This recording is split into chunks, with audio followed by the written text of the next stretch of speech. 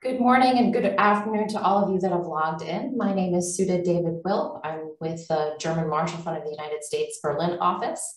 And on behalf of the two organizations that are cooperating with us today, the American Council on Germany and the Atlantik-Brücke, I'd like to welcome you to today's election readout, a little less than 24 hours after the polls have closed in Germany yesterday. We have three sessions today for all of you. The first session is going to be a very sort of quick session with two experts on the results. We'll unpack the results for you, and hopefully we'll have some time for questions. But if not, there will be ample opportunity to pose questions in the second and third session. The second session is comprised of former politicians who will offer their insight on what happens next in Germany as the policymakers enter coalition talks. And we'll end with a session on Germany's role in the world with two renowned journalists. So let's get started. And as I mentioned, please send your questions to the Q&A box and we'll get to them shortly. I'm very pleased to have two experts to kick things off with. Julia Reichenbach is a lecturer and political scientist at the Uni Bonn. She's joined today by Janina Mutze, who is the CEO and founder of CIVE. She told me beforehand that it basically combines the word citizen and survey. So we're really glad to have both of you with us. I'm going to just start off with a very general question. This election has been very, very fluid. Lots of movement over the summer. At one point, different parties were leading the pack. But, you know, in the last 2 weeks or so, the polls sort of tightened and we came up with a result that kind of mirrored the preliminary official results that we now have. Janina, why don't we start with you? Were the polls correct? And what were your initial reactions to the vote yesterday? And were you surprised by anything? Thanks, and thanks for having me. The polls were correct, if one can say so. So, of course, polls are never a prognosis, but polling at the moment they run. But all the polls that were published in the last week actually saw the result more or less that came out early this morning. So I wasn't surprised by the result. But I have been surprised quite often during the campaign this year, because there was a lot of fluctuation in this year. We had three Chancellor candidates from the Greens, from the Conservative Party, and from the Social Democrats, and all of them have been ahead at any moment, like at one moment during the last month. And we haven't seen that in Germany beforehand. And there was a lot of fluctuation in the polls, and there was a lot of movement. And so in the result now, I wasn't surprised. During the campaign, yes, I was. And Julia, what do you think? I mean, were you surprised with the results? And you know, is this situation with just a less than a 2 percentage point lead right now with the SPD something that's unprecedented, or has this happened before in Germany? Yes, thank you also for having me here. And no, I wasn't surprised, like Janina told. The poll ratings last weeks were very next to the results, and I was a little bit surprised from something.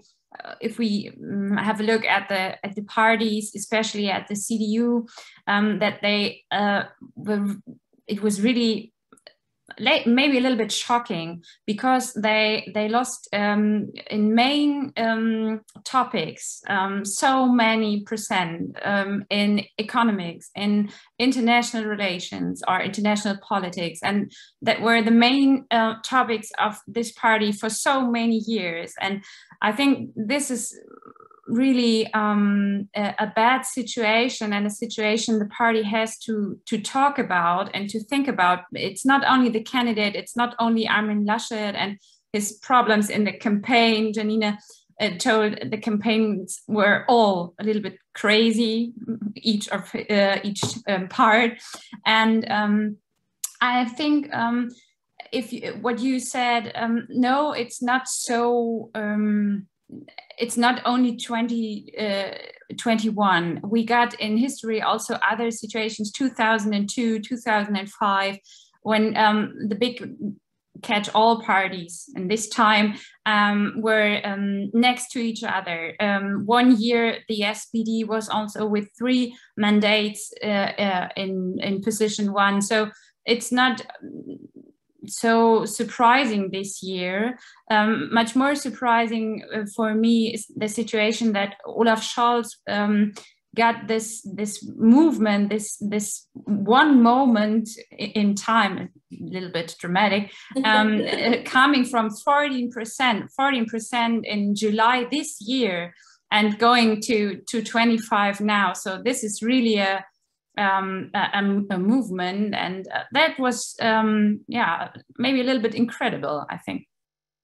Janina, I really like the theme song that you just coined for the Scholz campaign. We'll have to let Rolf Brinkert know about it. Maybe he can use it in his next commercial. But Janina, let's get back to, I'm sorry, Julia, but Janina, can we get back to voter sentiments? I mean, Julia mentioned the different topics that used to be sort of under the purview of the CDU, but voters in this election cycle really thought that climate was very important.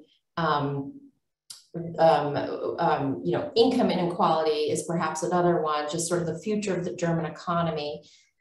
These are things that voters were thinking about. International issues, not so much, more kitchen table issues as well as migration, although, so that straddles both.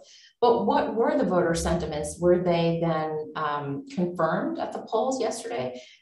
Were there movements in the voters' choices? And I mean, I guess, could you say that this was a win for the center in Germany? Let's start maybe with a topic. So you're completely right that climate politics and climate change was one of the major topics for the voters. At least they thought at the beginning of the campaigns that this would be the most discussed topic in this year's election campaign. That was the expectation the voters had. They thought it would be climate change, it would be economics and labor, and it would be social security. If you ask voters what's the most important topic for you and what influences your voting decision, it's rather the social security first, so pensions and the social security. It's the economic situation and the climate change. So the climate change really came into the center of German politics. It has been there already before the Corona crisis, before the Corona pandemic. We talked a lot about climate politics, and it disappeared due to the pandemic, but it came back. And at the end of the campaign, 72% of the voters thought that we didn't discuss enough topics in the campaign because we concentrated so much on the candidates. There was so much trouble in nominating a candidate for the Conservative Party, for the CDU, CSU, and there were mistakes in the campaigns of the Greens. They didn't manage, they weren't well prepared, and they had some scandals in the beginning of the campaign. And so all the media focused a lot on these candidates rather than on the topics, and voters were disappointed on that. In the end, what is interesting is that more than 50% of the voters wanted to have a change in politics. In Germany, it doesn't mean that you really want to have something completely new, but it was enough of a CDU-led great coalition. So there had to be a change. And on the other hand, we know Germans, they really also like security and something they can rely on. And it was really interesting because Olaf Scholz has become somehow the figure, the person who could combine that, because in the eyes of the voter, he stands now for the continuation of the Merkel politics. Mm-hmm. So people know him, but they also know that he would do some things differently. And he, in the eyes of the voters, he has the most competencies in all these fields I mentioned before. And Julia, you know, picking up on where Janina left off about Olaf Scholz, you mentioned like he really, like you said, he had this moment in time, this turnaround, and he actually was able to attract voters from the CDU. Is that because Merkel's leaving the stage? What do you attribute to that? I mean, can you talk a little bit about how the voters drifted away from the CDU? Yes, we heard yesterday that there are 1.3 million voters coming from the CDU to the SPD. That's really much. I think it's because Olaf Scholz, and Janina said it like that, he's also doing politics from the center. He's not the person for radical change.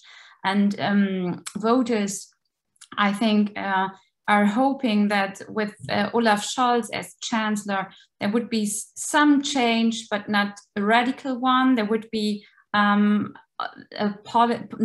politics from the center, and also in a style of Angela Merkel, next to the topics. Now, no media and stage and big chancellor moves, just doing politics. I think that sounds easy, but it isn't. And we saw other examples in history, like Gerhard Schröder, who had a very other type of doing politics. So I think Olaf Scholz is trying to, or he tried, his campaign team tried to use this image and to be maybe like a second Merkel, but and it was really clever, because Armin Laschet could not use this narrative. It was not possible for him. He was all of his years doing politics was next to Angela Merkel, especially 2015 migration politics and the discussion about this, and growing up from the AfD. But he is another type of politician. And he's very emotional, for example. And sometimes I think maybe Janina thinks this also. He was in this campaign. He was like, "Oh, okay, I'm a chancellor candidate. Yes, okay, I'm here, and yeah, what can we talk about?" And it was not so professional. And Olaf Scholz was so straight in doing his job and doing his campaign, and that's what Germans like. So I think he was very clever, and the SPD was also very clever to, I think, if we remember this, to sign in Olaf Scholz as candidate 12 months before. He was a candidate when all the other parties were not even thinking about this election. And he was a candidate starting with 14%. And so it was a very long way for the SPD, but it was very clever to really have a plan for this election, because it was this one moment. And this they knew this, because this one moment when Angela Merkel will not longer be there as Chancellor. So I do want to get to the coalition talks, since we are in that phase already, actually, or will soon embark on that phase. But one more question about sort of the results. You know, there was a wave of protest parties during the tenure of Merkel, or sort of the era of the Grand Coalition, first with the left party that emerged, right? And then during her tenure as well, the growth of the AfD on the right side of the political spectrum.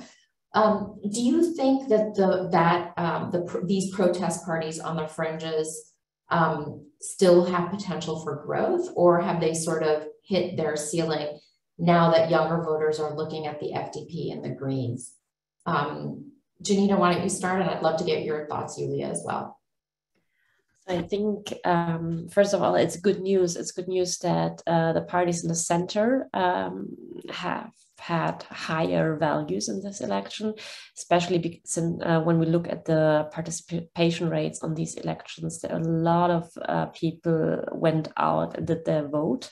There's actually a very good sign, because at the beginning of this year, we were constantly asking, like, how does Corona change the voting behavior? Do people actually go and do their vote? And yes, they did. So that's a good sign. I wouldn't think that the future of the AfD or the Linke would be over. So I think that can change quickly, or it needs to be like a consistent strategy out of coming out of the parties in the center, to fight the parties on the right wing or on the left wing if they want to do so.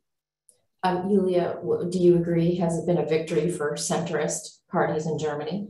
Yes, I agree. But thinking about the AfD, I think we have to see different things. They got their core voters, and we know this, and they are about 10%, 10, 11, 12 maybe, and they will be there. And that's also the case because the AfD will also be there in this parliament, and maybe also in 4 years, and also in like Berlin, or yesterday Mecklenburg-Vorpommern. But they also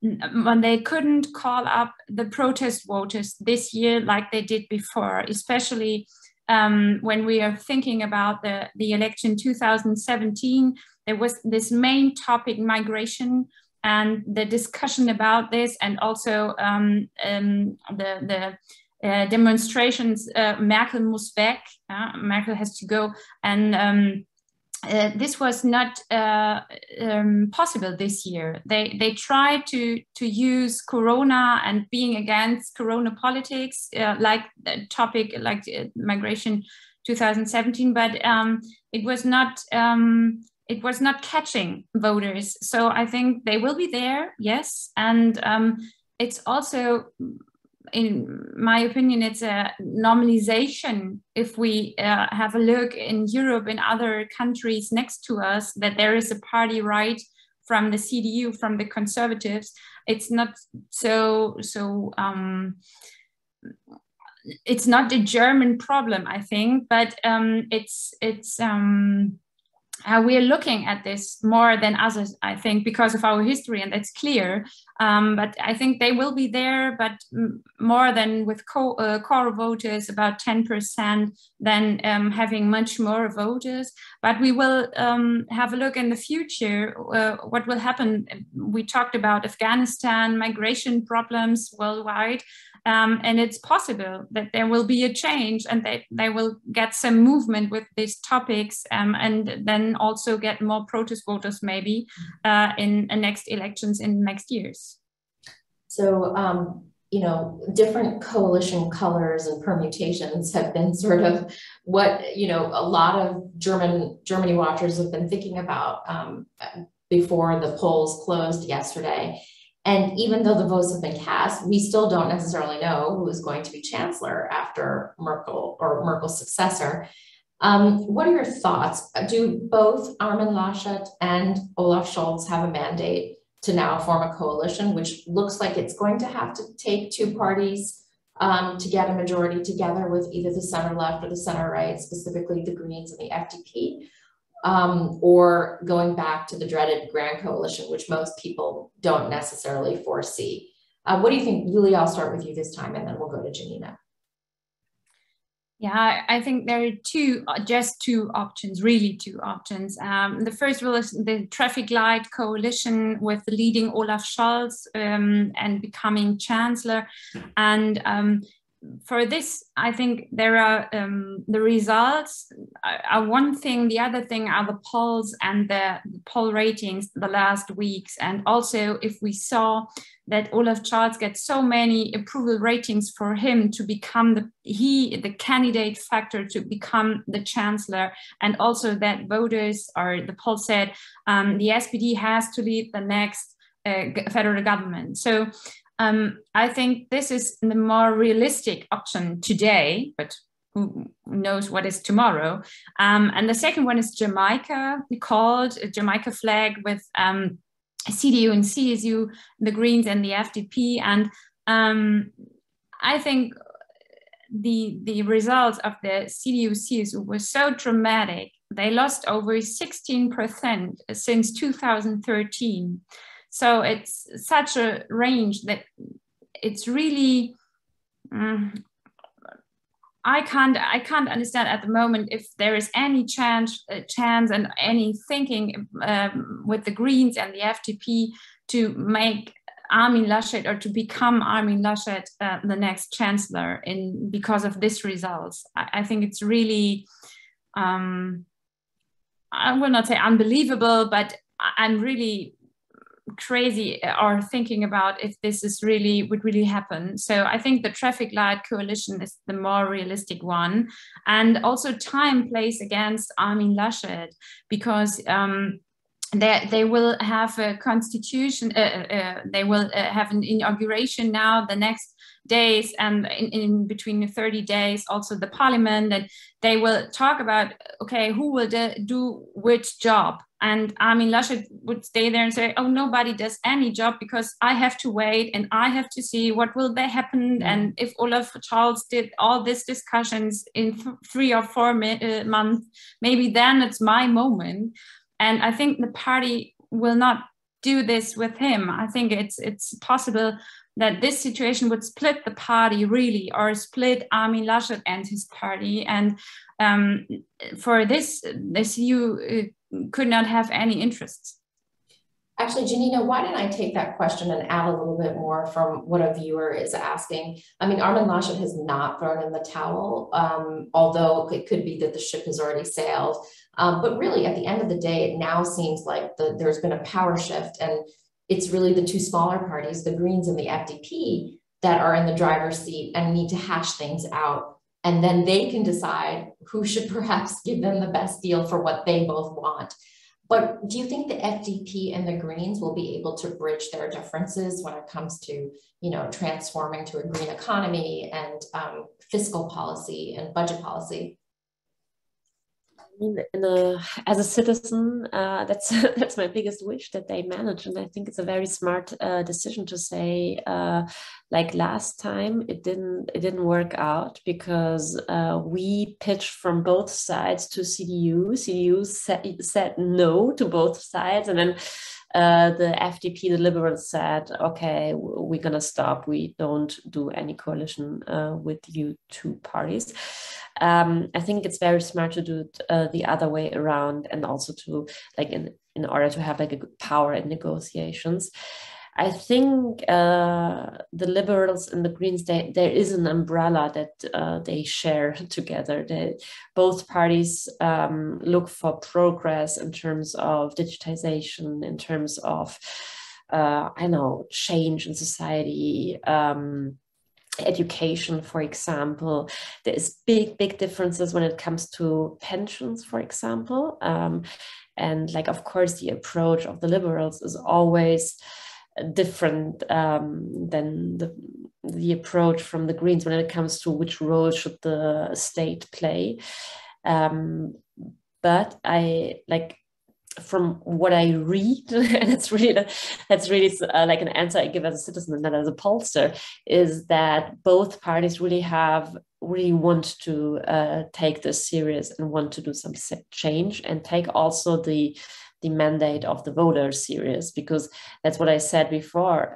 Voters want to have change in the way that things go ahead, that we don't, as they don't want us to stand still. And also we did first polls after the election yesterday, and people are actually in favor of the traffic light. And in keeping that in mind, Janine, a quick follow-up from somebody.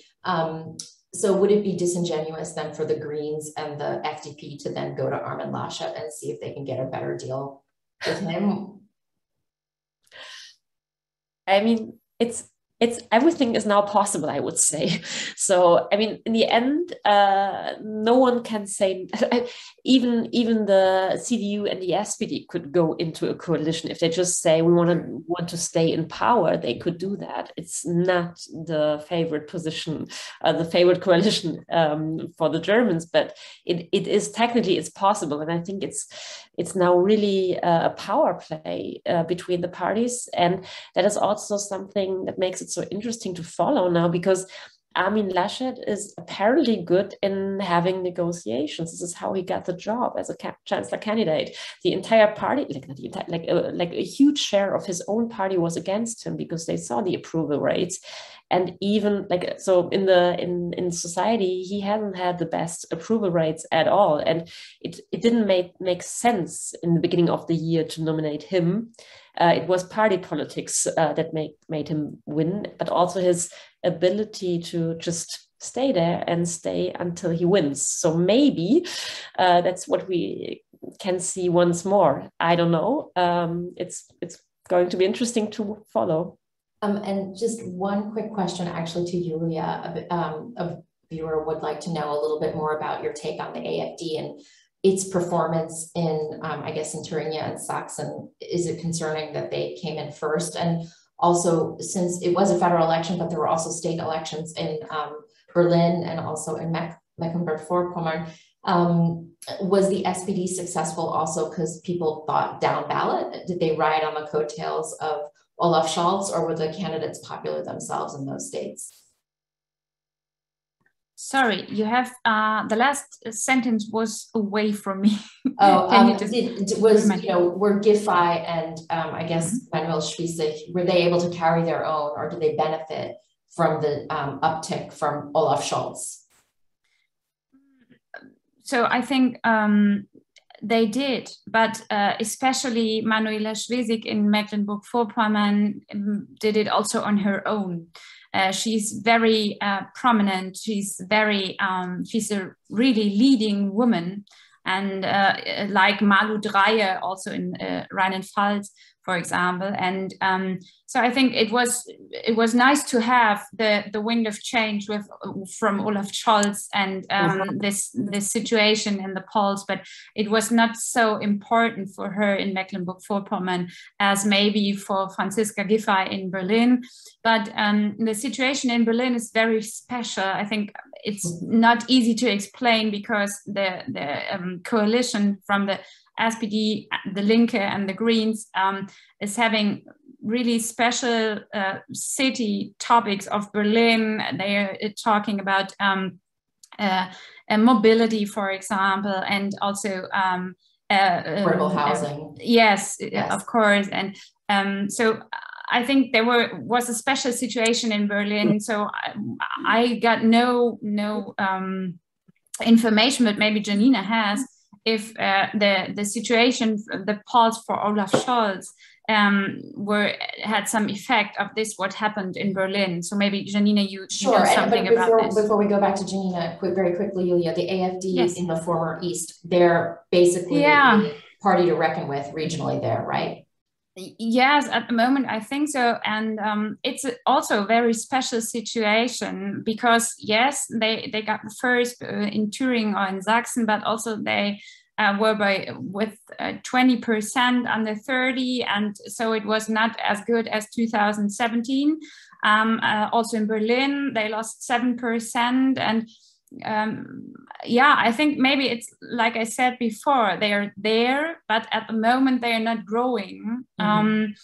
But yes, I think all politicians and especially the CDU has to see what happens in the East in Germany, and they have to ask themselves, what can we do to manage this, to get in touch with the people again and all the non-voters and all the protest voters they are having there.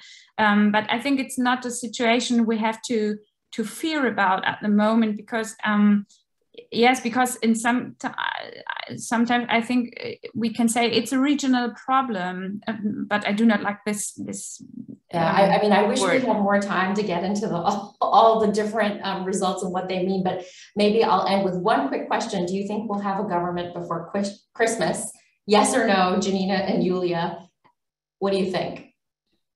It's the most asked question now on every panel discussion.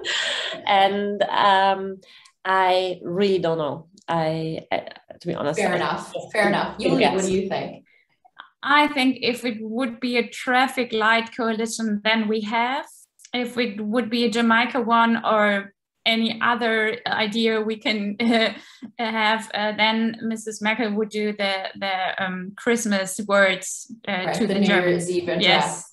Yes. Well, Janina and Julia, thank you so much for your insight.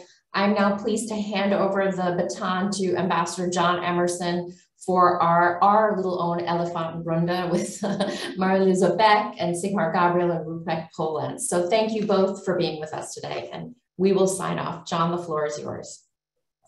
Thank you.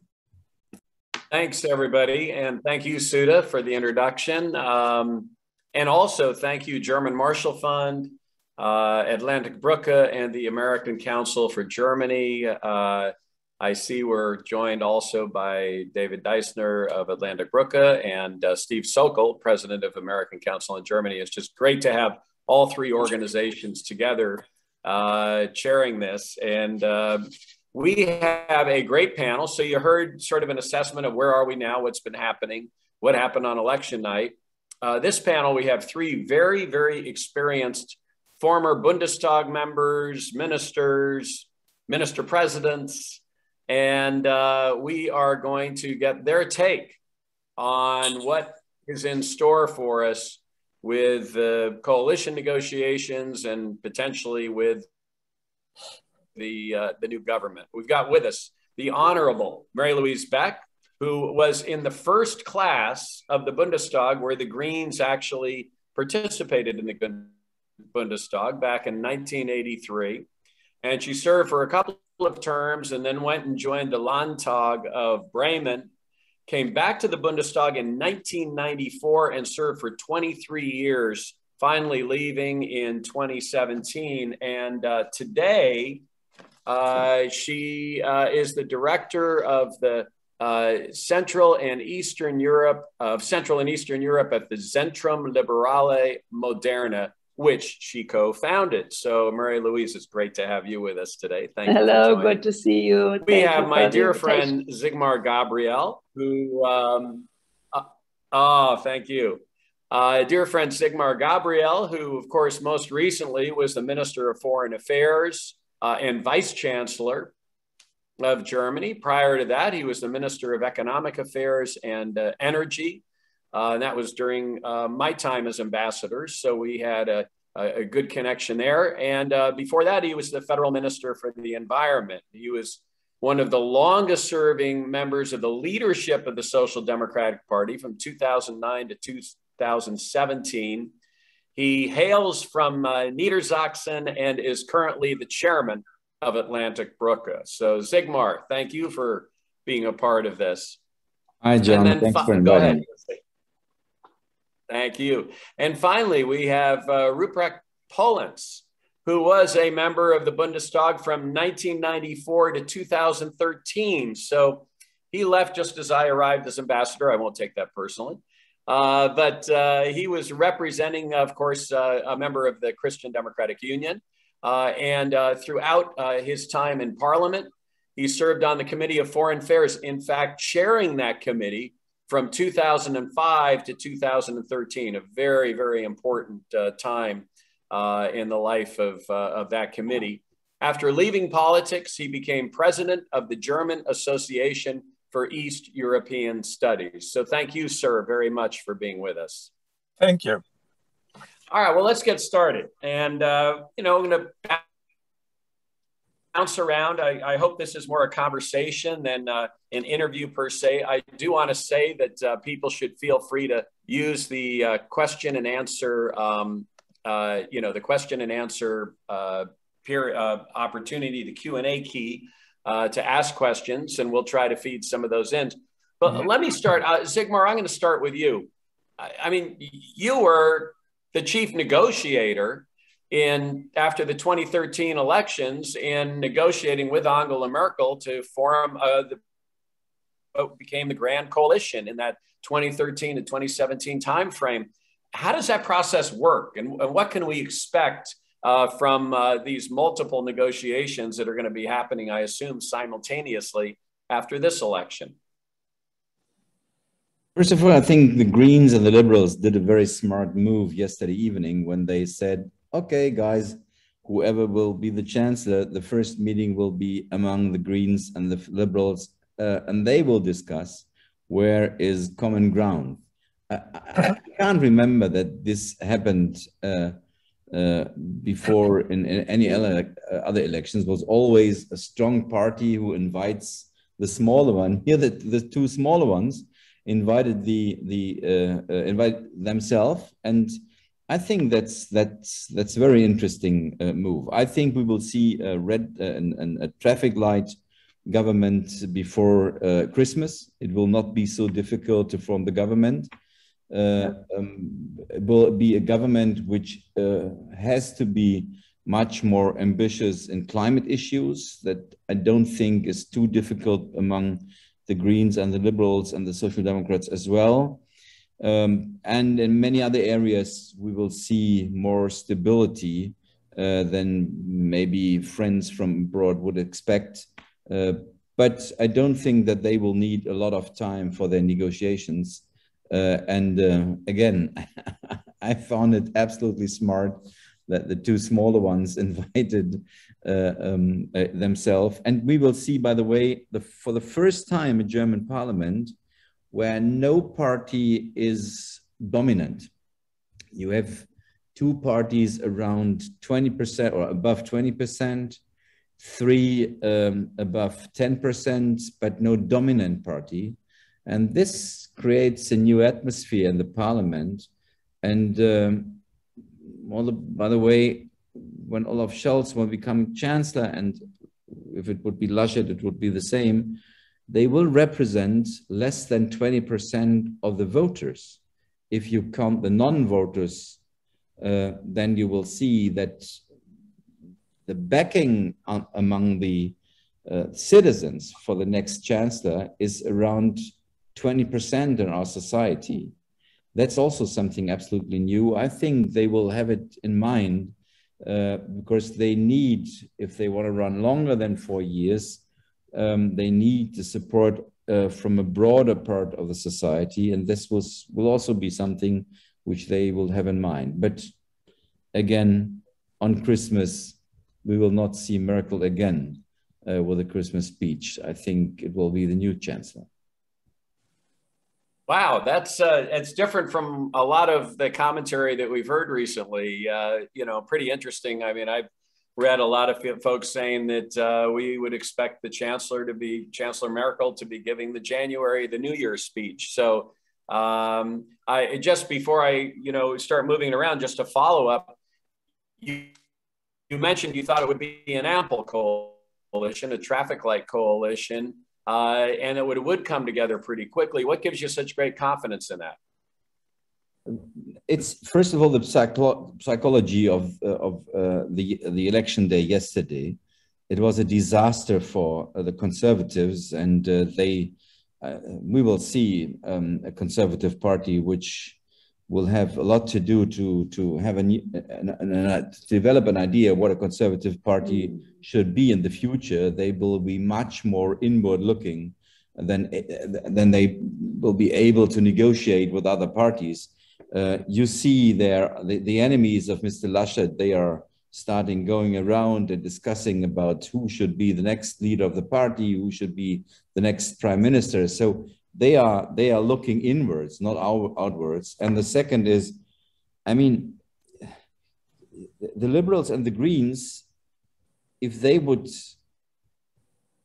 have a Jamaica coalition and to vote for Armin Laschet, you have to explain the public why you are electing the biggest loser in the last elections and the biggest loser ever in the history of the Conservative Party to become the next chancellor. And the guy who won, by the way, more than 5%, if you remember, 3 months ago, the Social Democrats were at the level of 14, 15, 16%. So he really jumped up to 25. You have to explain why this guy should not be the next chancellor. It's on a psychological level very difficult to explain, although conservatives and liberals will have be more common ideas for politics than maybe the Greens and the liberals and the Social Democrats. But I think the psychology is in favor of getting a traffic light coalition. Well, that's interesting. And the Conservatives are really destroyed. It seems to be, for me, not clear what kind of party will develop there. Well, that obviously begs the question to Herr Pollens.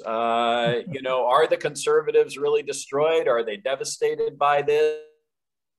It was of course will they just be inward looking, or do you see a road for Armin Laschet to reach out to the liberals and try to put together a governing coalition? And then I'm going to go to Frau Beck, who really is going to be holding the cards here because her party is going to really determine which of these two folks are chancellor. So think about that. Marieluise will come to you in a minute. But Herr Pollens, what's your reaction to what Sigmar had to say?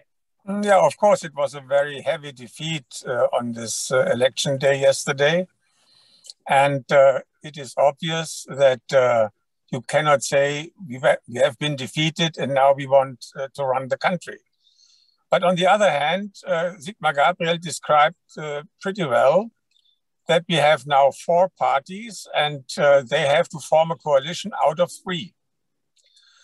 And this means, aside of psychology, all parties try to get something for their programs, for their voters, and they might agree to a coalition where they can present their voters most of their program in the coalition treaty.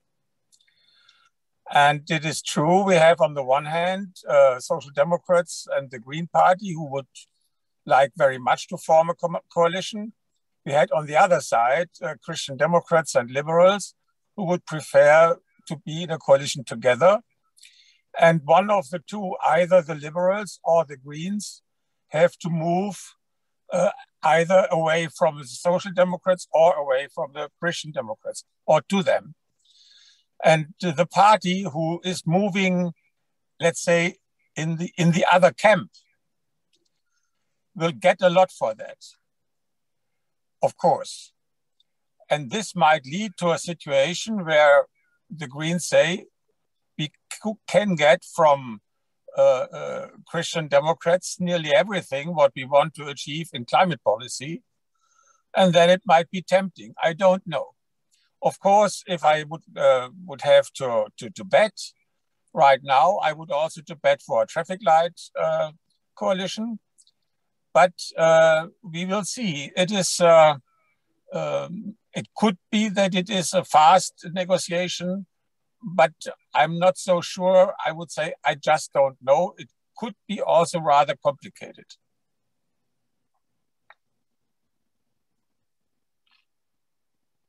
You must unmute yourself.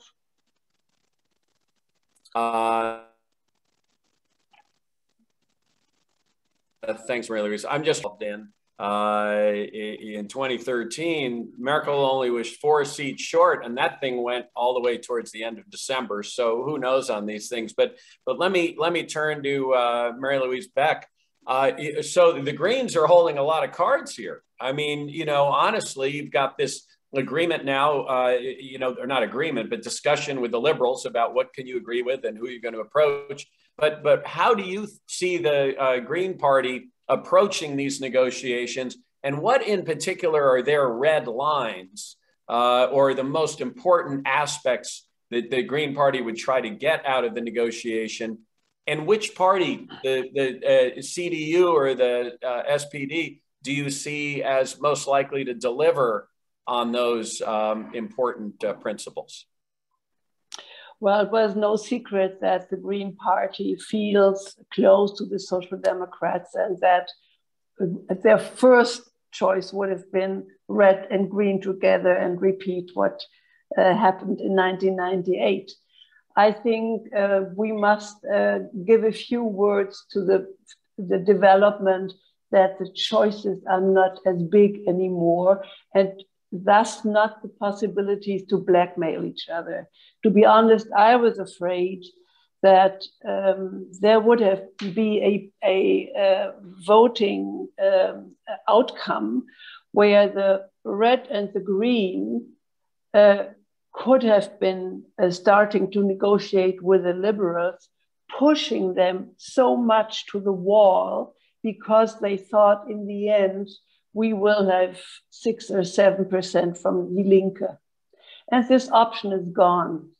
And that makes things a lot easier. I never believed that Scholz would really take Die Linke into his government. He is too much of a realo in a positive way, I would say, being, of course, not discussing leaving NATO, of course, keeping up the transatlantic alliance and much more. But I was glad that this option is gone because, of course, it forces both liberals and Greens to really be rational, to be modest to a certain extent. And if I look back, when Jamaica did not work out, it was exactly more due to psychology than due to real reasons. It was because the black Merkel and the green negotiators, all they had to do was somehow look at each other and they understood each other. And the liberals really felt out. And they saw this coming for the next 4 years. And that's when they said, come on, that not with us, that's committing suicide. So I think we do have more rational, more experienced and more modest leaders now. I think that I would agree with Sigmar Gabriel that Scholz is somebody who does not fuss around long. He is somebody who does not talk for hours and hours, but goes for decisions. So I also think that the chances that there will be pretty quick negotiations are good. For the Green Party, in the first case, they don't feel so close to the Christian Democrats, but also helping the obvious loser back to stay in government. You don't do that. You just don't do that. And I'm quite sure that the German voters would not like it at all. This was an election for change. So they must find a way to respect each other in their difference. And you don't need coalitions. There is not people with different ideas and especially way of addressing things. It's not that anybody would say we don't have a climate problem and others. The difference will be in how shall we address it. And that, of course, will need negotiations. Well, a couple of questions have come in from the audience. And one is how the Liberals and the Greens are going to overcome the major policy differences they have. Now, look, everybody wants to address the climate. That's not going to be a huge problem. I agree with you. It's all going to be in the details of what are the policies. But they have pretty major differences on health policy, energy policy, agriculture, and in particular, budget and fiscal policy. It doesn't take a genius to know that Lindner is going to want the finance ministry as part of the price of being part of a coalition. How do you see that discussion getting resolved, Frau Beck? I don't see the big difference in health politics. That system is so big, and it's almost impossible to really move it in Germany. Many experienced ministers have made that dramatic experience. I think on climate, if you listened, you could have seen that the Green Party has developed, that they understood you can't do it without the market, and you can't do it with new intelligent solutions and technology. It is not back on the trees like Graf Lambsdorff said, I think something like 30 years ago. So I think there are possibilities there. The fiscal question, yes, will be difficult. But again, the possibility to really go much higher with German taxing and thus strangling our enterprises, the Green will understand that. So I think probably they will find solutions to go away from the black zero, where investment into the future is being taken, and keep flexible on this level. This is my estimation. Oh, that's interesting.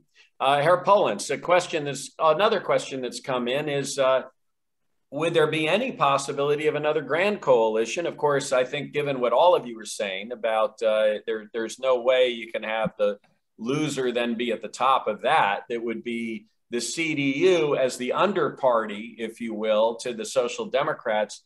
Any chance you see of that happening from your perspective, from the perspective of the CDU-CSU? No, I don't think so. I always thought that the Grand Coalition was not the best thing for our democracy because, as we see it right now, you have 16 years my party running with Angela Merkel, 12 of these 16 years together with the Social Democrats.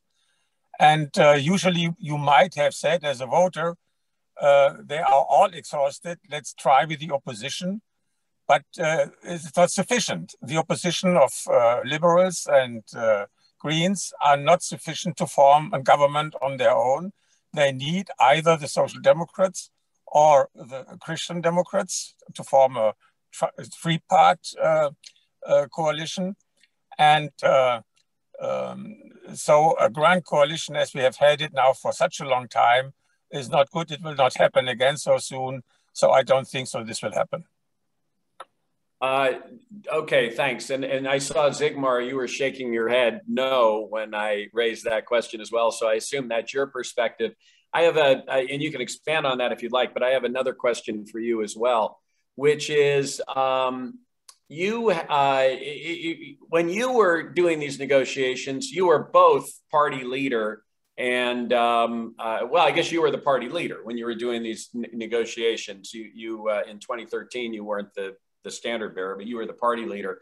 So now you have Olaf Scholz as the standard bearer, but he's not the party leader.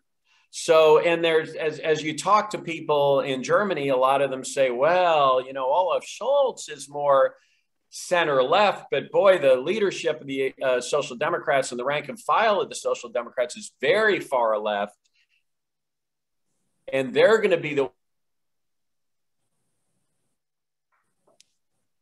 ones that are going to be dry process and how it works. Will Olaf Scholz really be neutered in this process or not? I would imagine he's the one that brought them there. So, and then secondly, if that is the case, what does that mean when it comes to trying to negotiate with the liberals, who obviously would see that there'd be a bigger gap between where they want to go and where a much more left-leaning Social Democratic Party wants to go? What are your thoughts on that?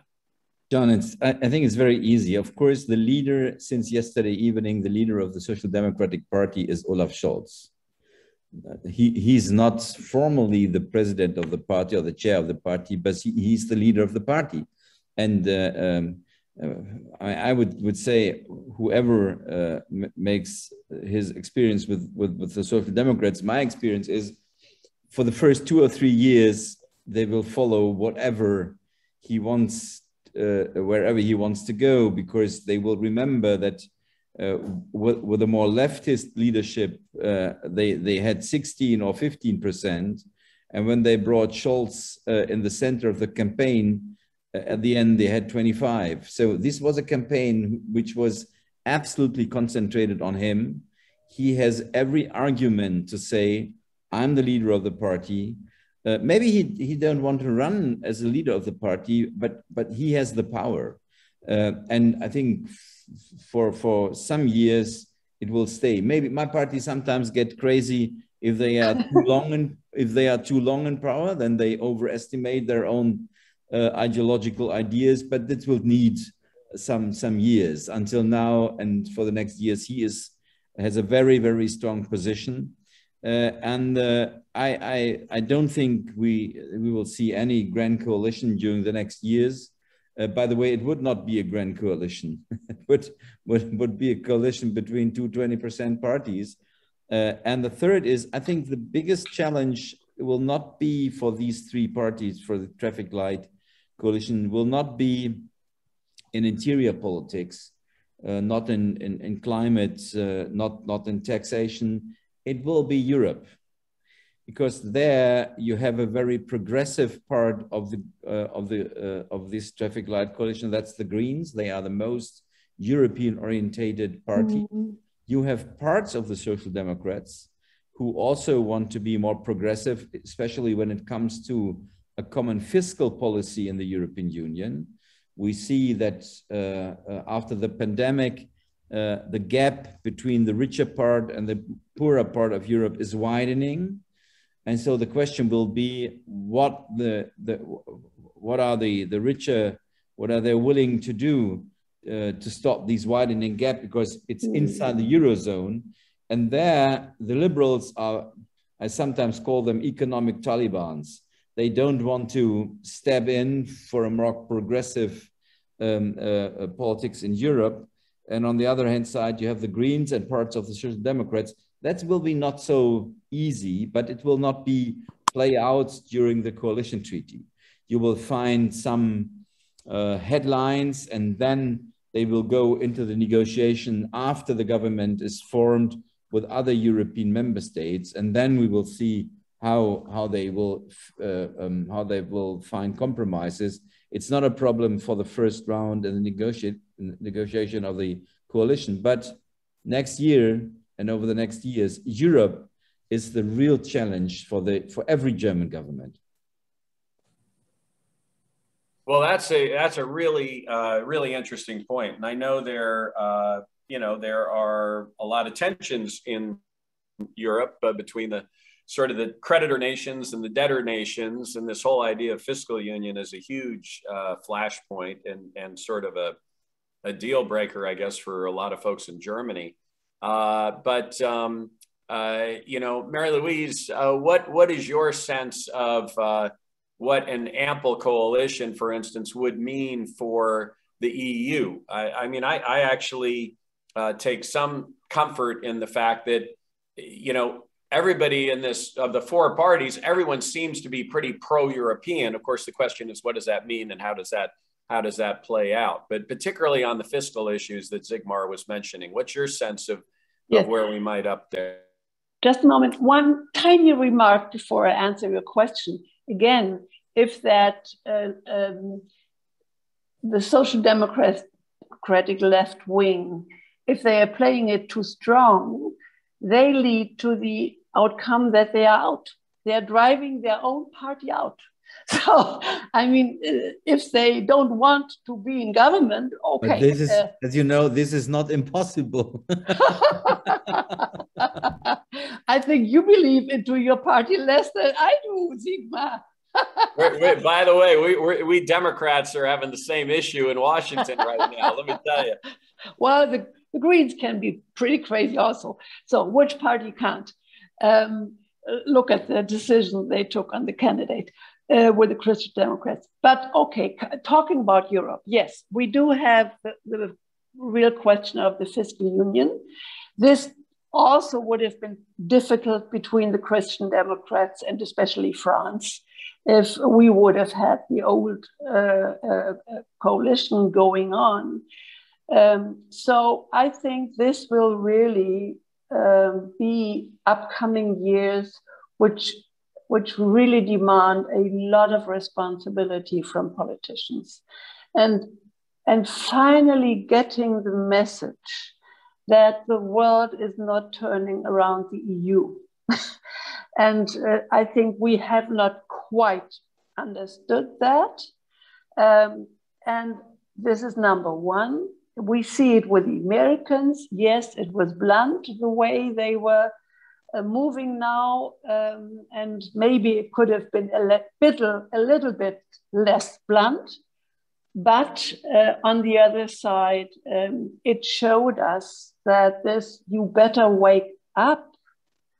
The Americans are not going to take over everything, in the end, pay for it. And we come and say, well, they are always playing the world police, you know. So we must hear that there is lessons. And who else could we wish than Biden? I mean, so we got our chance with Biden, and actually we understood. I want to make one more point, being so busy and linked so much to Middle Eastern Europe. It's not only about the European Union, if I may remind that. It is really also thinking the European Union other than a former and still nowadays Western bloc. And we are walking on a very difficult path. We need Poland, we need the Baltic states, we need Romania, even Sweden once in a while is upset. And there is a lot of things to do looking at the East, also including the question, what do we do with Russia, which obviously does not want to be our friend at the moment. So a lot of questions, much more than about fiscal politics.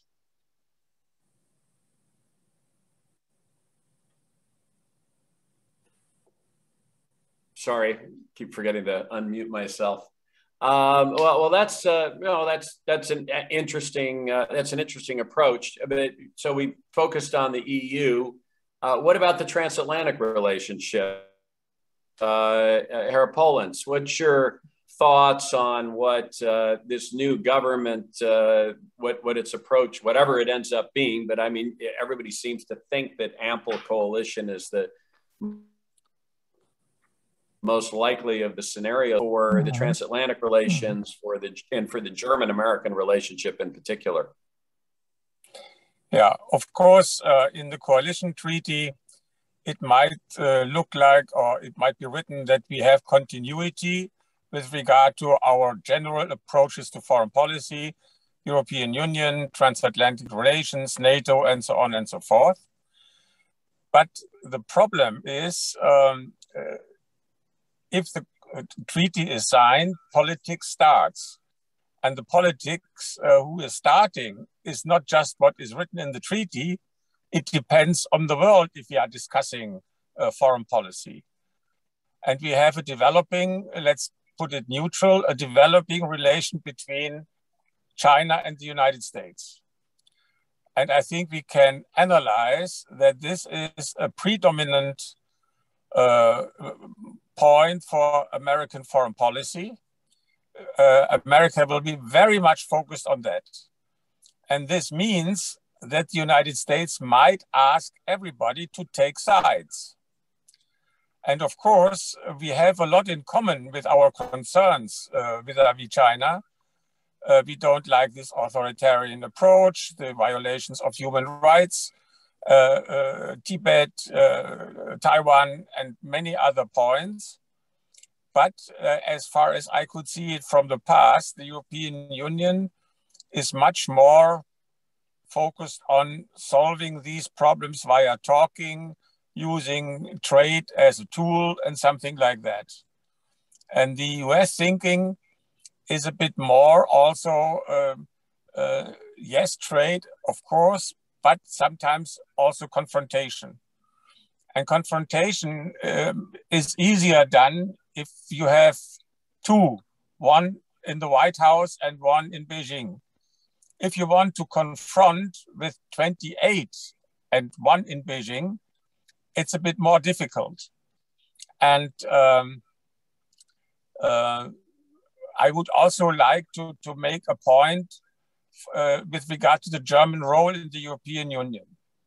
You had now many articles how Angela Merkel worked it out that she could broke so many compromises in the European Union. It was also because she had a very strong standing in her own government and within Germany. I agree to the analysis that the new Chancellor, be it Olaf Scholz or Armin Laschet, would be much weaker. He would much more depend on at least two other parties and maybe sometimes also on its own party. And this might change also the negotiations around the Council of Europe and how the European Union is trying to get to results. So this might be also a weakness of our proportional system, parliamentary democracy system, with in comparison with the French system, where you always have a rather strong president who can act very on his own if it comes to foreign affairs. And therefore, I would expect that maybe this is a message to the United States, a very timely one. Macron might play a bigger role in the Europe of the future. And therefore, I use this opportunity to say it would be at least a good idea if there are new alliances with Australia and Japan and India and all the others, you should not put the others in a way, confront them with a fait accompli as it has been in the past. I guess here there are wounds and there are also uncertainties about US behavior in the future. Also, the withdrawal from Afghanistan was executed in a way that many allies, I guess Germany included, felt a little bit overruled, so that we have a lot of problems which we think could have been avoided if the withdrawal of everything would have been planned better. But having said this, I really am a convinced transatlanticist. I chaired the German Atlantic Association for some years, and I'm a convinced European, and I do hope that we have really continuity, but in a very much changing world. And this is a challenge for every new government. The world is changing very fast. And last remark, we need also a foreign policy with regard to climate change. What are we doing, for instance, in foreign policy to convince Bolsonaro to stop cutting down the rainforests around the Amazonas? We are just complaining about that, but we have no idea to offer him funding or to say, if you continue, we might endorse sanctions. We need this kind of foreign policy also with regard to climate issues, not only with regard to trade issues or security issues in a more narrow sense. Yeah, no, that makes a lot of sense. Sigmar, question for you. We talked about, her opponents raised the issue of China. I think it's pretty clear that the Greens tend to be a little tougher, or wanting to be a little tougher on China and on Russia for that matter than certainly the two parties that are going to be trying to form a governing coalition. And, I guess my question is, you have an ample coalition headed by Olaf Scholz with the Greens and the Liberals part of it. What does that mean for China? What does that mean for the, the German-China or the EU-China investment deal that's sort of languishing right now at the EU? How do you see that playing out? I mean, of course, the Greens have a much more offensive position when it comes to the situation in China or Russia. But at the end, I mean, it does not change the economic fundamentals in this country and in Europe. if you don't want to discuss Germany, maybe Australia is a good example. The country is in much more confrontation with China than we are. They just made this deal with the UK and the US in for their submarines, but they joined the free trade agreement with China, as well as Japan did and South Korea did. And so I only want to raise the issue. Yes, we have, when it comes to security issue and human rights, we have a lot of confrontations with China. On the other hand side, we have a lot of interest in the economics. And I mean, the Green Party is right when they are calling for a more ambitious climate policy, not only in Europe, but all over the world. But if you are in a tough confrontation with China, they will not be part of a Green Deal in the climate issue. Secretary Kerry just tried to get access to the Chinese leadership, and he was sent back home. And the Chinese said, come back when the trade war is over. So I always listen carefully to those who say we have to have a more clear position towards China, but at the end, you need cooperation when it comes to climate, to fighting against pandemics, against the proliferation of nuclear weapons. So a more confrontive position, I don't know where it's changed the fundamentals. So yes, there will be maybe a more outspoken policy to human rights and other issues through the Greens, but I would bet a lot that coming back in 3 years, the principal relation to China will not have changed. We are frenemies, enemies when it comes to our political system, our idea about society, but economic partners when it comes to the economy. And that's the reason why it's not so clever to call it a Cold War 2.0, because in the first Cold War, we were economic much stronger than the East. And that's different to China. We need also kind of cooperation and to check where confrontation is necessary, but where are the necessary areas of cooperation. This will be one of the challenges for Europe, not only for Germany, during the next 4 or 5 years, or maybe 10 years. Yeah, that makes sense. Okay, I got one final question. We're going to go around the horn. We're playing Let's Make a Deal. And the question for Let's Make a Deal is, given these negotiations and given where you all think they're headed, who's going to be finance minister? Who's going to be foreign minister? Who's going to be economic minister? And who's going to be the next president of Germany? Will it be Frank-Walter Steinmeier for a second term or someone else? So Marieluise, I'm going to go to you first. Those four positions, let's make a deal.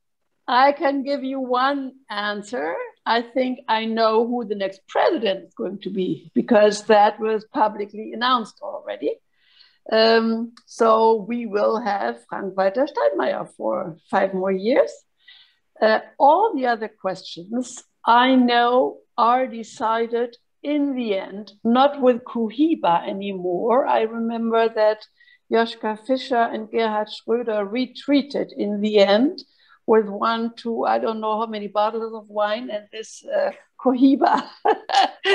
And I never saw Olaf Scholz smoke, but I tell you, those questions are going to be talked about the most, because it's wonderful to speculate who will be what, but it will be decided in the end, and then you will have the guys sitting with a plan on the table, who gets what, who has to be pacified. Very important. I guess the leftists have to be pacified within the Social Democratic Party and within the Green Party. An old tactic, pacify those who are against the project. So I just wait. So you wouldn't even say that, you know, Lindner is finance minister under these anything could happen is sort of your view. I didn't Depending say that. on how good the wine is and how many cohibas are smoked. All right. Okay. Herr Pollens, what's your take on that? Finance minister, foreign minister, economic minister, president of Germany. One of the advantages after a lost election is that you can speculate on these personal topics. But I would say I like that Frank-Walter Steinmeier will be the next president for 5 more years. I think he has done his job very good. I really do expect that Linda will become Minister of Finance, because otherwise, in my view, the Liberals will not join a coalition. And then, of course, the Greens have the next choice, and they might choose foreign affairs.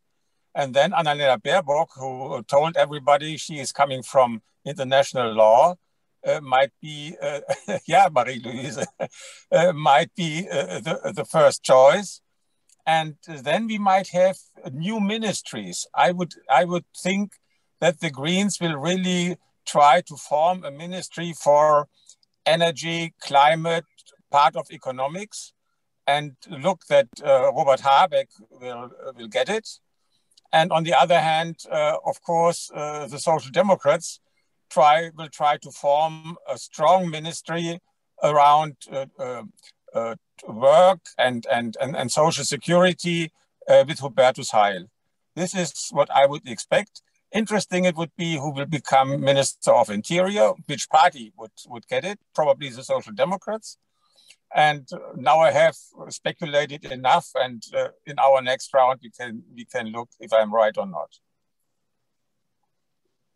And Sigmar, you get the final word. You know, it sounds like we got 2 votes for Frank-Walter Steinmeier. Continuing, you're going to have a Social Democratic president and a Social Democratic chancellor.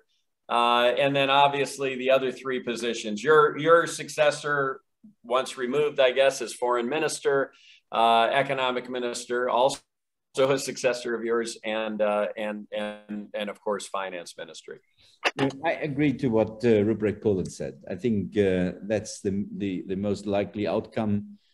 Yes, it could be possible that somebody has to be pacified. That's true.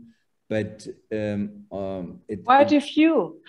Usually, quite a few. I can call my wife and she will tell you what's her position to this question. And I think Olaf Scholz would even ask Armin Laschet to be chancellor before he asked me to come back in the government. But to be honest, I think that's a rationale in getting bringing the finance ministry to the Liberals. It would be very difficult for them to explain not to have the finance ministry, taxes and budget and other issues. Second, in Germany, it's a tradition that the defense ministry and the foreign ministry is not in the same party if you are in a coalition. I have my doubts that the Greens are interested in getting the defense ministry. And I also have my doubts that the Liberals would like to have it. So then the Social Democrats will get these ministry, and then the foreign office will be maybe by the Greens. It depends how big the climate ministry will be. I'm sure that Ruprecht Pollens is right. That's the question for the Greens. Will they really be able to get on track on the climate issue? Because if not... Which means, excuse me, infrastructure in a wider sense. Infrastructure. Whatever they need, whatever they need to bring Germany back on track, that will be their interest. Their core interest will be climate. There's parts of infrastructure. There are many issues part of that, because if they would not reach the climate targets in 2030, you will see a second Green Party, which is much more radical. So they have to do whatever they can do to bring together the powers they need to fulfill the climate. And then, unfortunately, I would say the Foreign Office is part of the gambling part of the negotiation. It's not any longer so important because the main decisions are made today in the Chancellor's office and between the heads of state and government. But it's likely that the Greens will get the Foreign Office, and as Mr. Poland said, the Ministry for Interior will be for the Social Democrats. Well, that is very interesting. There have been lots and lots of questions wondering that. You've given us a lot of food for thought. We've gone 4 minutes over our time, and I need to pass the baton to David Deissner for our next extraordinary panel. I'd encourage everybody to stick around. We've got two of the top journalists in the world who are joining us. But I want to just thank all three of you for joining, for your candor, and for supporting these different organizations. And Sigmar, I'll see you in Washington, D.C. in not too distant future. So tschüss, vielen Dank. David, over to you. Bye. Bye-bye. Bye-bye. Thank you so much, John. And a very warm welcome here from Berlin. My name is David Deissner. I'm the Executive Director of Atlantik-Brücke. And I would like to welcome you to our next session, which is entitled The Next Germany on the World Stage. So in the first two sessions, of course, we have focused more on interpreting, analyzing the election results. And now we'd like to widen the perspective a little bit. And it's my great pleasure and honor to welcome two really renowned and outstanding journalists who will be joining me here on the panel. First of all, we have Anna Sauerbrei. Anna Sauerbrei is an editor and writer at the German daily newspaper Der Tagesspiegel since 2011. She also writes a monthly column on Germany for the op-ed pages of the New York Times. Anna, very good to have you here today on the digital panel. Thank you. And also with us is Stephen Erlanger. Stephen Erlanger is the chief diplomatic correspondent in Europe for the New York Times, a position he assumed in 2017, and he is based in Brussels. Stephen, very good to have you as well on the panel. Thank you. Now, let's start off with a more general question. You were both following what is happening in Germany from different vantage points for a German and a big US newspaper. What do you make of the results? Anna, let's start with you. Is there anything that surprised you in particular? No, I think, and I think you've discussed it before, it wasn't really surprising. As we've had pretty accurate polls ahead of this election. But at the same time, I do think it's a new beginning and it's an entirely new situation for Germany. We have now, for the first time in Germany, the situation that two of the smaller parties are going first to start coalition talks, not coalition talks, but start talking about who could form the next government. And they will probably make the terms and offer a government to one of the larger parties, probably the Social Democrats. And this is pretty new, and we'll see how our political culture can deal with that.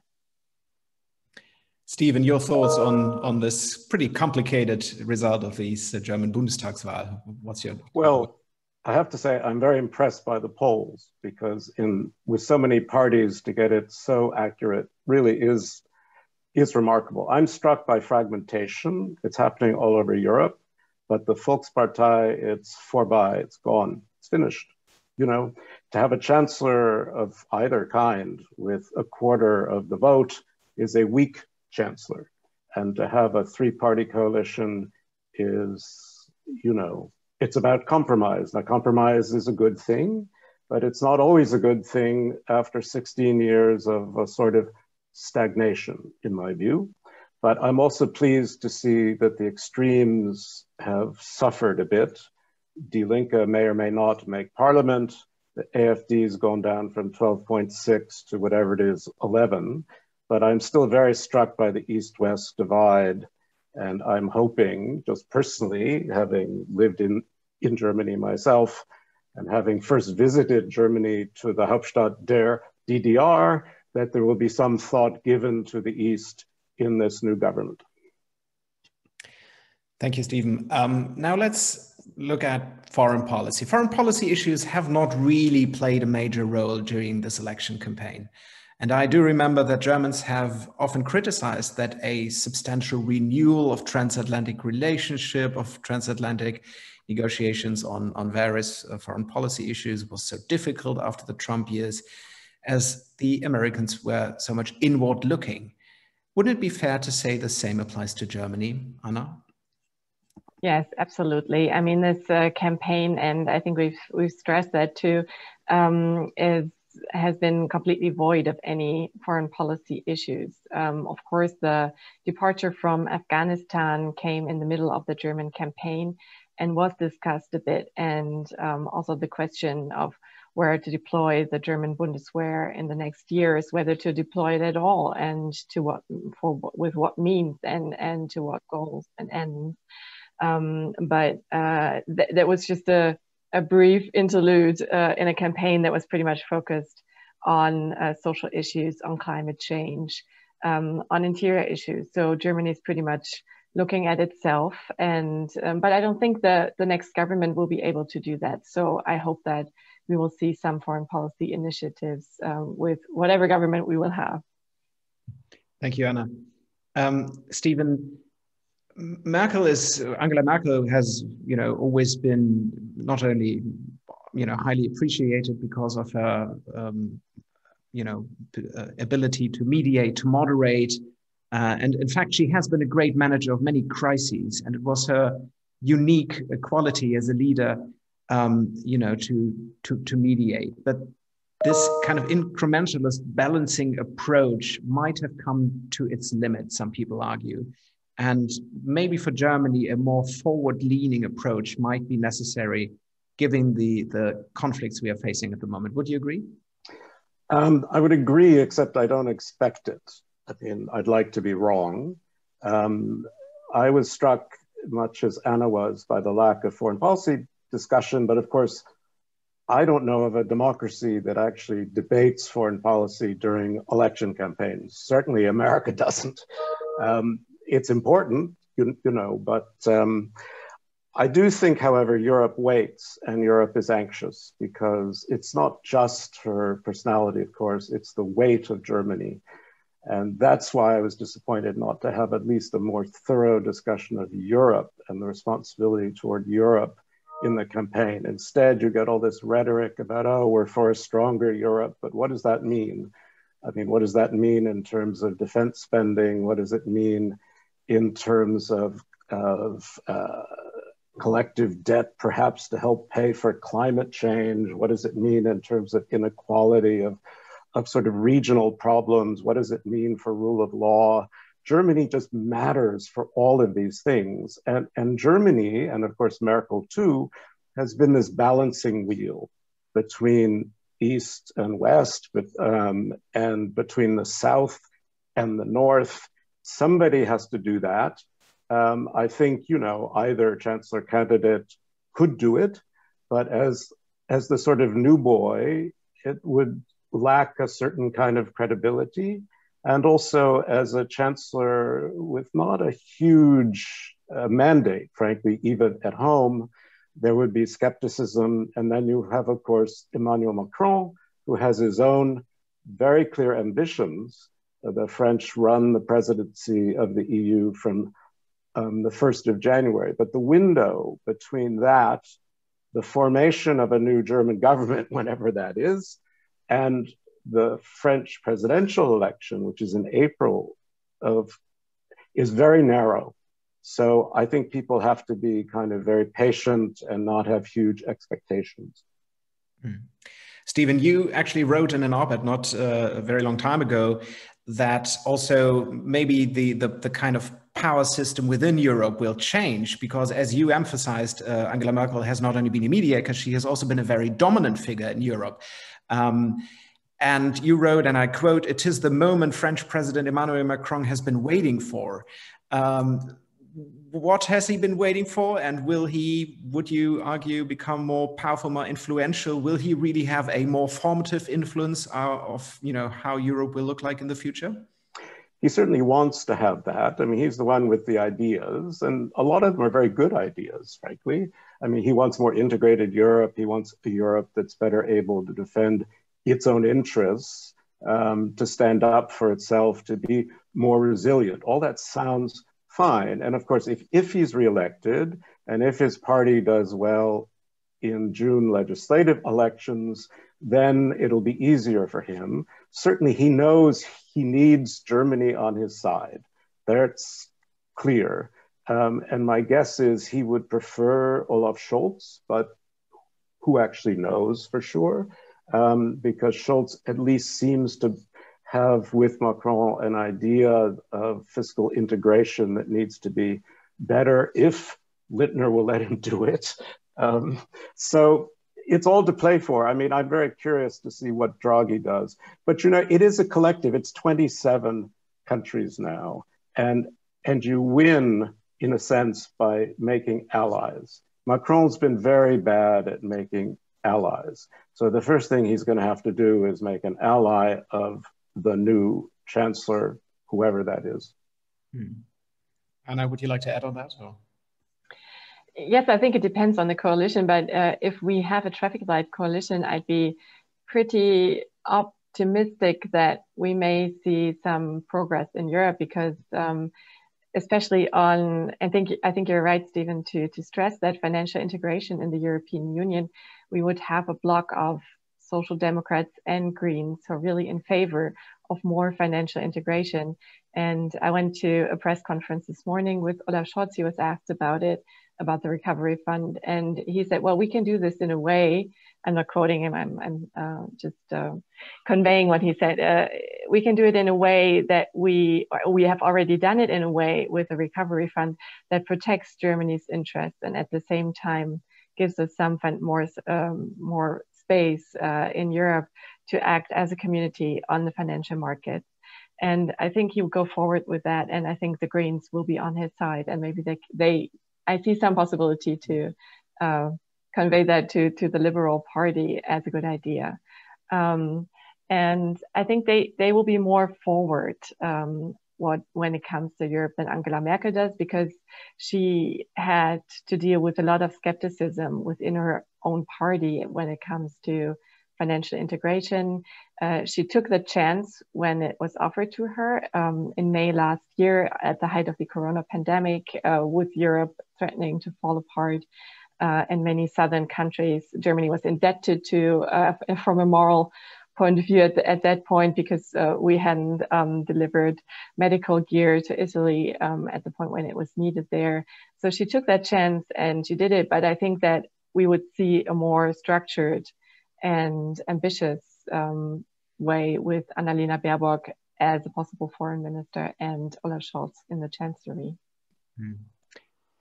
Well, let's talk about some of the, obviously more difficult foreign policy issues that we are looking at these days. And this is, of course, first and foremost, Afghanistan.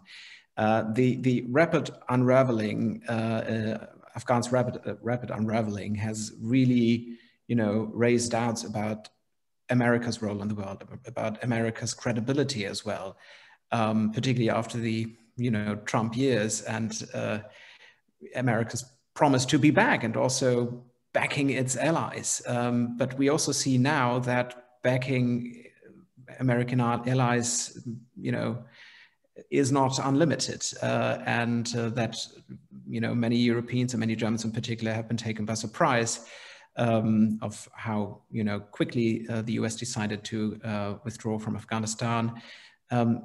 Do you think that this has done harm in the long run, really, to the transatlantic partnership?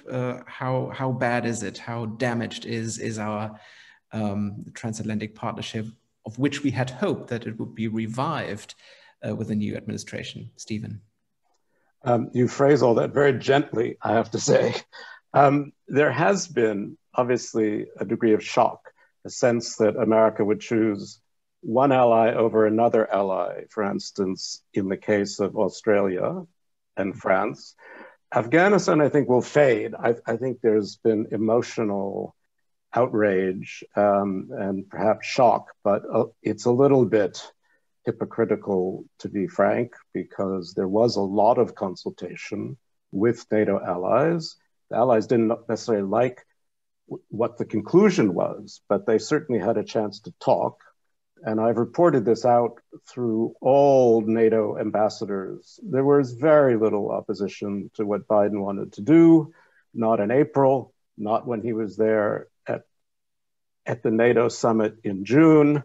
Everybody knew Biden was going to pull out. Now, the fact is they screwed up the evacuation. I think the Pentagon really took advantage of the White House, but this is a complicated thing to try to describe.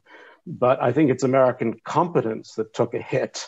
America's commitment to NATO is not harmed, I don't believe, at all. And I was very struck that most Europeans who were in Afghanistan, frankly, had been willing to get out years ago. I mean, it was clearly an American decision. They went in to help America. And once America decided to leave, why would they stay? They didn't have any national interests there. And there were interests in helping the society and helping women and so on. And this is the tragedy. This is the emotional damage. It's the embarrassment European politicians feel about Afghanistan. They're embarrassed. I don't think their sense of American credibility is really been cut away, particularly by Afghanistan. There may be a little bit more this understanding, which many in Europe had anyway, which Macron has argued for some time, which is structurally America's changed. It's less European. It's more diverse. It has more minorities. This started under Obama. It even started with the Iraq War, to be honest. And, you know, Biden is kind of still an American national interest first, but he's Europe's friend. And frankly, I say to my European colleagues and friends, be careful what you wish for. You may get exactly what you dread, which is a second Trump term. So think about who your real friends are.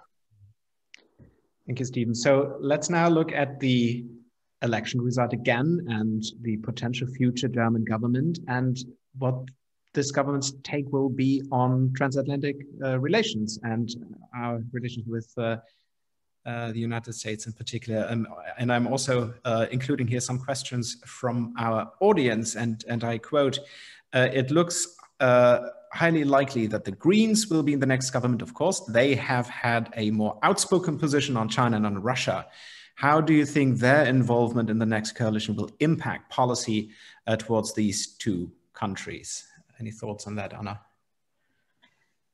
It's hard to say yet. I do think that particularly with regard to Russia, we will see a more forward and outspoken policy if the Greens join the government. It's one of their core issues is human rights. So it is with the Liberals who stress that very much in their party platform.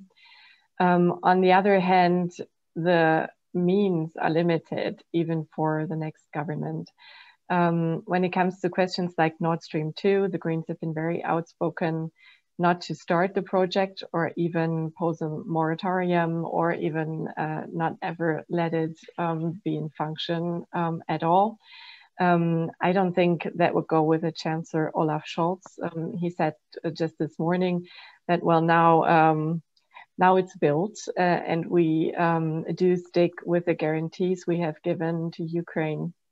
But he did not elaborate what he wanted to do with it, but I took it as now it's built and now we're going to run it.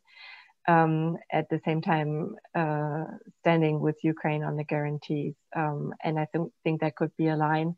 On China, Annalena Baerbock was asked about it in a programmatic foreign policy interview in April she gave to the FAZ, which I can just recommend for anybody who speaks German, because it's really, it goes down the list of issues, and she really says something about everything. And but you can also see that she doesn't really have a recipe to offer. I think she would certainly be different in meetings with Chinese government officials. The human rights issues would be tabled maybe in a more open, ambitious way.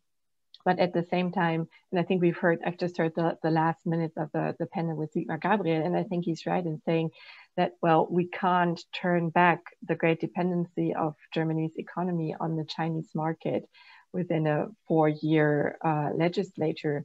So they will have the same issues to deal with. And they will maybe do that in a different tone, but with the same limited means. So I don't expect like a reversal of the policies. Stephen, what's your view on this issue? Germany finds itself in this dilemma, obviously being economically dependent with our exports to China, particularly goods, car industry, whereas at the same time, of course, we also want to stick to our values and the Western values of democracy and the freedom of speech and so forth. So that really has, confronted Germans with that dilemma in also the transatlantic partnership. Where are we headed, and what's the room to maneuver the new government? Well, that's true. I mean, I think China is the issue more than Russia. I'm a little less worried about Russia, right? I mean, Nord Stream 2, okay, fine. If there's no market for it, it won't work. I mean, it's very simple to me. And Ukraine's been promised. Now, China, my view is Germany, I think Anna would agree, I hope, has been shifting anyway. It has a harder look at China. I mean, Xi Jinping's China today is not the Xi Jinping China 5 years ago or 6 years ago. It's certainly not the China Merkel first visited 15 years ago. And it's much more aggressive, much more clear about its ambitions, and it presents a much bigger threat to Germany and to Germany's industries, to the Mittelstand. It's eating Germany's lunch, and Germany's very bad, seems to me, this may sound ugly, but where's the German computer? Germany's very slow on electric cars. I mean, Germany has to move into the future, and China, in a way, holds it back, it seems to me. And the BDI has been much more aggressive than the government, it seems to me, also in understanding that China is a market, but it's also a threat. And it's a threat for the future. And it's not a partner that reciprocates love, put it that way. So I think it's toughening. I do think Gabriel and Anna's right, it'll take some years, but I think German industry understands the change is required. The biggest problem is auto stuff. Now, how much Laschet is going to help with the auto industry, I have no idea. But I do think it is much more conscious. And of course, there are human rights issues, all that, there's Xinjiang, blah, blah, blah. But the biggest problem is German foreign policy in general is led by its market export model. And as one changes, the other has to change, it seems to me. Yes. I mean, if I may add, I think that some of the climate policies that the Greens are supposing and the Social Democrats have, let me put it like that, decided to support, will bring greater independency for Germany's energy markets. We're now at 46% renewables, and it will have to grow at a rapid pace. And all three parties that could participate in traffic light government have promised to speed up planning times for windmills, speed up and support the industry to become gas independent or more independent of gas that's obviously coming from Russia still in a great part. So I think that would maybe give Germany more independence from the markets. We see energy prices rising right now in Europe, and I think that's going to be a big issue this fall. It hasn't really been a big issue in the past weeks because we've been so busy discussing coalition options and looking at the election. But I think it will dawn on people when they look at their bills in the fall and when they will have to start turning the heater on in Berlin. I think then energy independence will be a big issue that this coalition will have to work on. Yes, and how to do that by weaning Germany from coal, which is really a problem. That's part of the hypocrisy about climate in Germany, I have to say. Would you be optimistic that on the climate agenda we will see kind of substantial progress, really, or you know, would only be lip service? I mean, you know, there are ambitious climate goals in the Biden administration. Of course, this has been a major factor, really, also in the German election campaign, not only for the Greens. What's your view on the future transatlantic dialogue on climate? Will we see progress? I would say it has to come. I mean, by law, the EU has mandated this sharp reduction by 2035. I think we all underestimate, at least us non-technical people, how expensive it's going to be and how difficult it's going to be and how politically unpopular it's going to be. So maybe they won't make the targets precisely, but I do think it's headed in the right direction. John Kerry certainly cares. I mean, but the problem is, as ever, having a policy toward China that may not want rivalry and cooperation. Maybe it doesn't want cooperation. Maybe it only wants rivalry. And maybe the price for cooperation will be considered too high. This is partly out of our hands, but I think this is one of those delicate things we elect smart politicians to help us through. Thank you. Anna, we have a lot of questions actually from the audience, and many of our viewers would like to know more about the kind of transatlantic orientation of the different parties and also the implications, you know, of various coalition constellations that we might see. So could you elaborate maybe a little bit more on, you know, where we would see the greatest overlap in terms of programming orientation, maybe with what is important at the moment for the Biden administration? So from that angle, which of the parties is the most transatlantic, or the, you know, the fittest for joining dialogue with the Americans? And, you know, traditionally, I would add, it was argued that maybe in the political left in Germany, they might be more critical of the United States, whereas in the conservative camp that have traditionally been the transatlanticists. Has that changed at all? What is your take maybe on the Greens, the Liberals, the Conservatives, and the SPD?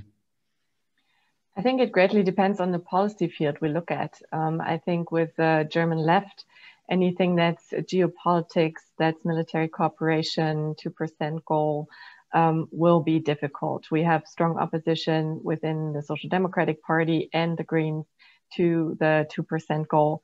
In a traffic light coalition, the Liberals will be the only one strongly supporting that. In any government headed by Armin Laschet, which I don't think is very probable looking at how the day is evolving here.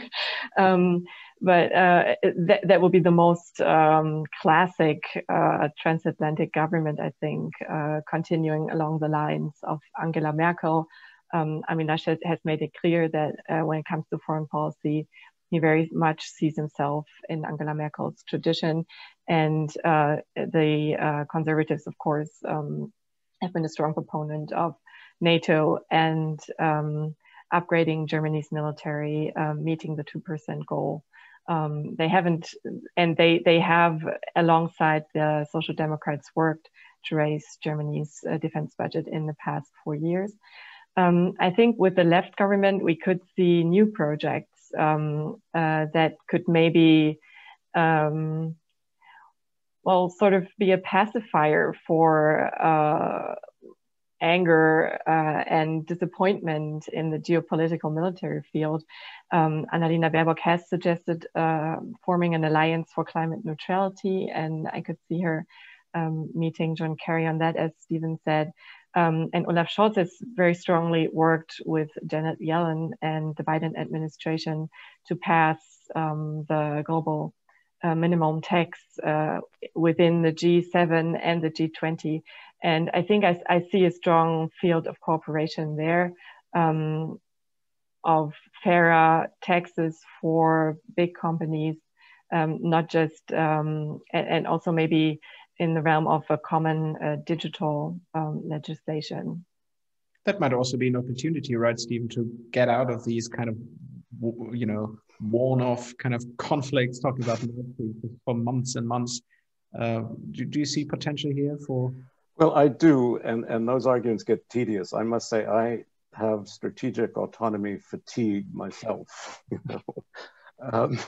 But I do think one of the things that's interesting, perhaps for Germany, I think NATO, particularly the Americans under Biden, is, and there'll be a new NATO Secretary General, which would be interesting, could be Parly, could be a woman, we'll see. But I think it would be more interested in developing a broader idea of what 2% involves than it does now, that may appeal more to a center-left German government, because it could include intelligence, it could include anti-terrorism stuff, it could also include climate stuff, right? I mean, there are lots of ways of measuring 2%.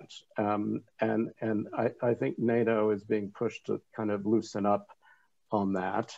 I mean, I think generally, you know, Washington and Berlin do fairly see eye to eye on things.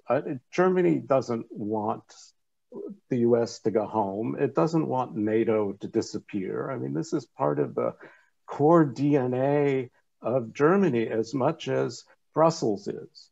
And I don't think it's going to let that happen. Also, I think people in Germany understand that a real European defense initiative would take a lot of integration, would take probably treaty change, and would take military spending of 4 to 5% of GDP. I don't think people want to do that. So I'm pretty calm about all this, I have to say.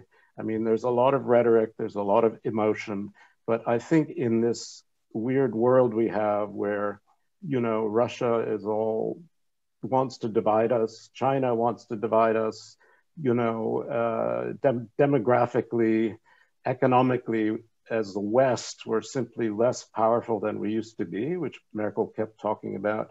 It really is incumbent upon us to kind of figure it out and stop eating each other alive and think together, like on tech and trade, of what our real problems are. Anna, but there are still some people in the Social Democratic Party, but also in the Green Party, who are very critical of US presence, and in particular nuclear weapons being based in or stationed in Europe. And they would prefer these weapons to be removed. Others would argue, well, this is really at the core of our you know, Western security architecture, and it would be just naive to assume that you know, Europe could defend itself, or that it, you know, there is any good argument for you know, kind of kicking the Americans out of Europe in terms of military presence, and in particular nuclear weapons. What is your take on that? How will these parties manage to reconcile these internal tensions? I seriously don't know, because it's a sleeping issue, but it could come back anytime. And Olaf Scholz certainly will try to keep it down as long as he can, because there's still very strong opposition in his party. And some of the people, for example, Rolf Mützenich, who's been the leader of the Social Democratic Caucus in this past legislature, and will certainly play a bigger role in the coming years if we have Scholz as a chancellor, because he has to give some posts to the left, and Mützenich would certainly be one of them. And he's been very outspoken of removing American nuclear weapons from Germany. The same is true for Annalena Baerbock. That's as much as the party has moved away from being a pacifist party to a party that has supported every single deployment of the Bundeswehr in the past years. It has always voted for the Afghanistan mandates, for example, for the Kosovo mandates, etc. But in this point, there's still sort of a nostalgia for the Greens of the 80s. And Annalena Baerbock has said that she would make it an issue. She wants to address it within the context of NATO-Russian nuclear proliferation talks. But yeah, maybe it's naive to think that Russia would agree to remove some of its weapons in return for American weapons being removed from Germany. So, but that's definitely a stumbling block.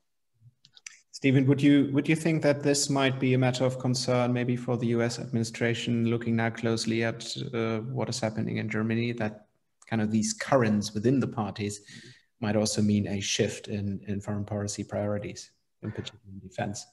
Yes, I very much agree with that. I mean, there are Americans who actually are in the weeds of what the whole nuclear sharing issue is, and they realize how neuralgic it is in Germany.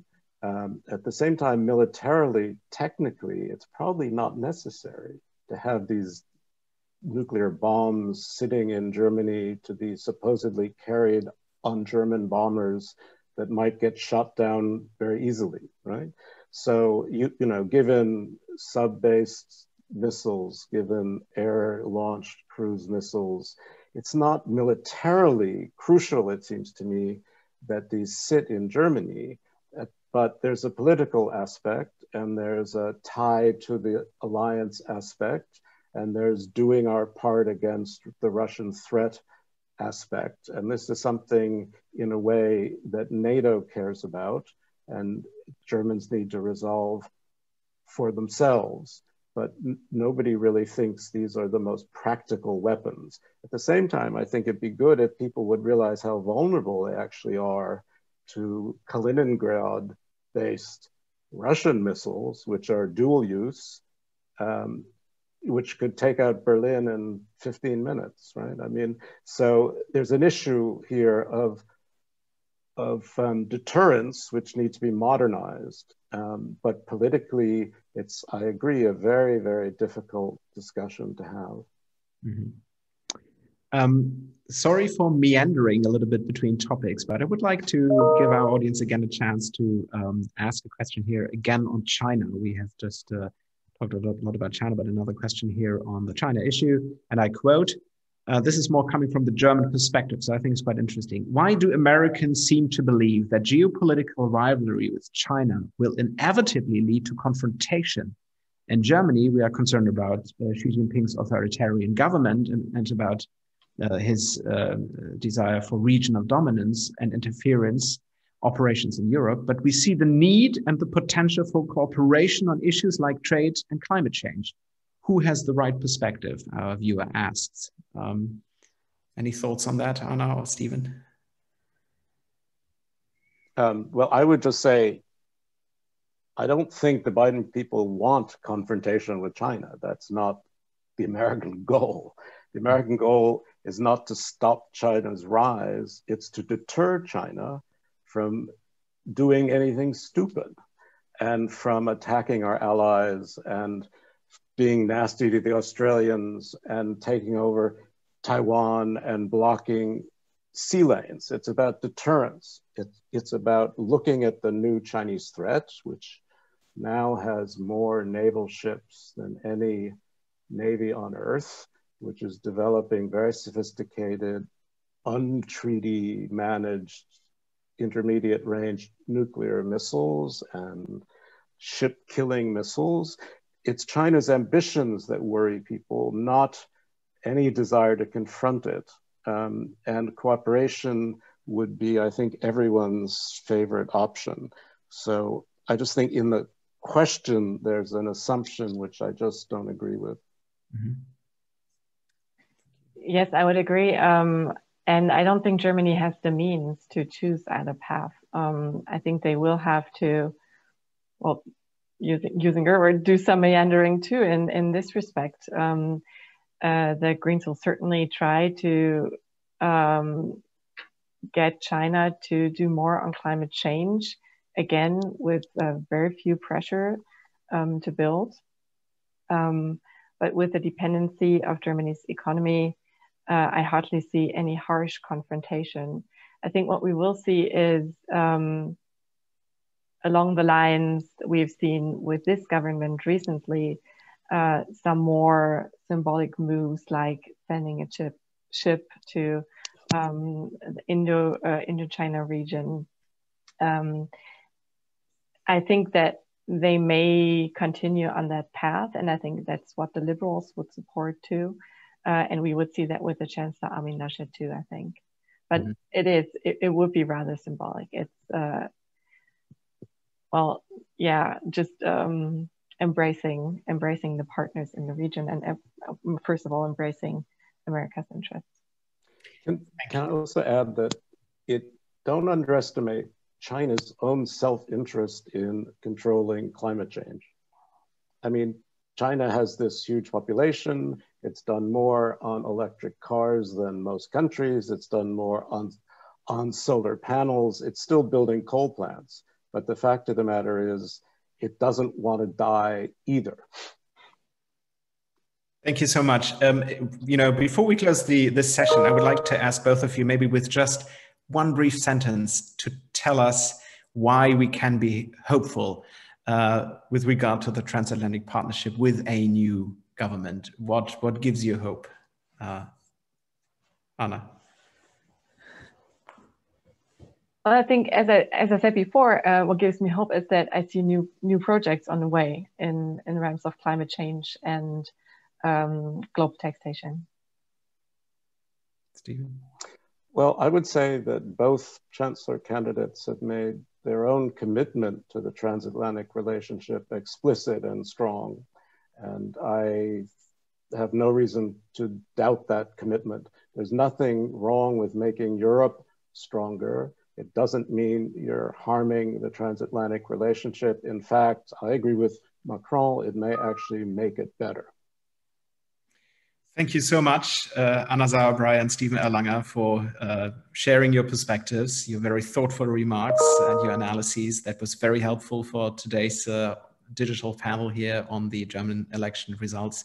Many thanks also to our audience and the many very thoughtful and clever questions. Thank you so much for sharing that. And of course, to all our viewers who participated in that event. And of course, also to the partners of this event, the German Marshall Fund and the American Council on Germany. Thank you so much, and goodbye. Have a good day. Happy to. Bye-bye. Ciao.